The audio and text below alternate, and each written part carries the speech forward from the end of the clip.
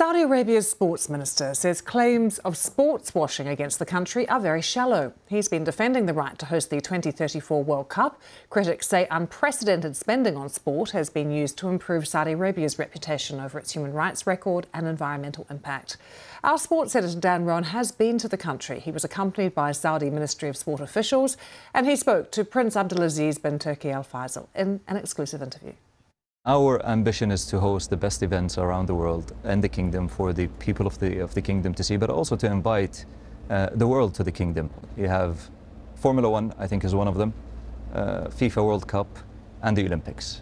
These are the highest events that any nation would love to host within their countries. Do you want to be the sort of #1 sporting superpower in the world? I don't see it that we're competing with others. Okay. I see it that we're playing our role to develop sports within the world and to be part of the international community. I'm sure that hopefully by the 2034 people will have an extraordinary World Cup that they remember.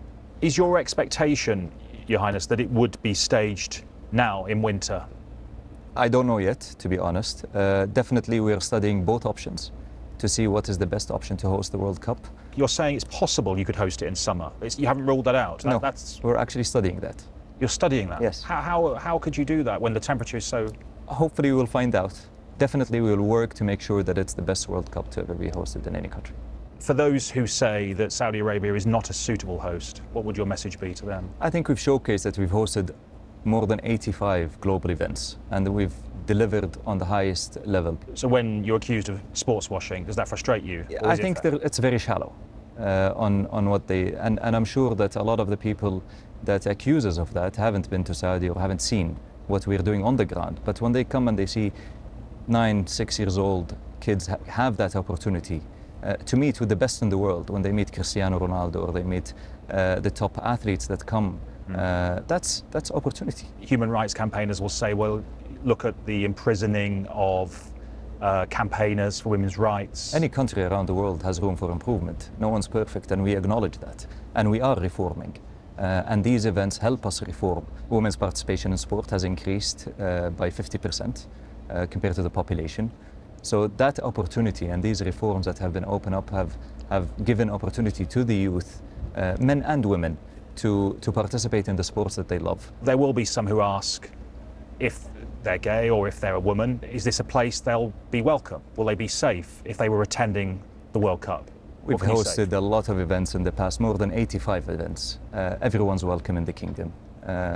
Like any other nations and around the world, we have rules and regulations that everyone should abide by and respect. When we come to the UK, we respect the rules and regulations, whether we believe in them or not. During the Qatar World Cup build-up, there was a lot of controversy around the treatment of migrant workers because of the amount of building work required in such a short space of time. Is that a problem that could be repeated with a World Cup here? I assure you it's not going to be repeated. We have 10 years to work on that. We already started in a lot of the venues. So we have a long time to do it in the right time, in the right process, and also with the collaboration with FIFA to put the right steps in. There's been a lot of debate around the bidding process that led you to becoming the sole bidder for 34. We've been studying it for a long time, and when we saw the opportunity come in, we submitted a bid because we were ready. What we should look at is what benefits the sport of football. So no deals with FIFA, because people said lack of transparency. Everyone voted, everyone was clear on the regulations. Nobody objected to them during their... So I don't think there was any lack of transparency from FIFA. It was only that we were ready to do it, and maybe others weren't. That's not our fault, I think. Some people say Saudi Arabia, one of the biggest oil exporters in the world, and a lot of this is again designed to maybe distract attention from that fact. Do you reject that? I reject that completely, because we are taking that seriously, and we are part of this globe, so we have to make sure that our future as well is confined in the right way for our kids. How confident are you that the environmental cost of staging such an event in this country is worth the benefits? It's a mandate on us in the 2030 vision to make sure that we abide by the international regulations, that we abide by the international requirements, to make sure that we play our role to make sure that it's eco-friendly. But how is staging a massive event consistent with that? Is it not a contradiction? Not at all, because as I said, it's part of our development. We take that in consideration. What do we need to do to make it efficient for the environment towards that, and we work on that. You mentioned the Pro League. The players that you've managed to attract are being taken away from other leagues. So do you think, for example, the Premier League should be worried? Are you a threat to the Premier League? I think the Premier League did that, and that's how they started. So nobody questioned them when they did it.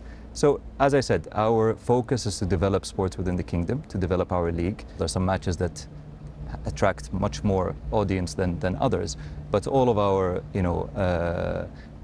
big matches, I would say, have attracted record numbers so far in terms of viewership, in terms of attendance in the stadiums. When we thought about this and we planned to develop the league, we never thought that we'd do it at such pace. But to see that is actually refreshing, and it actually showcases the importance of this. Saudi Arabia's sports minister there, speaking to our sports editor, Dan Rowan. Around the world and across the UK, this is BBC News.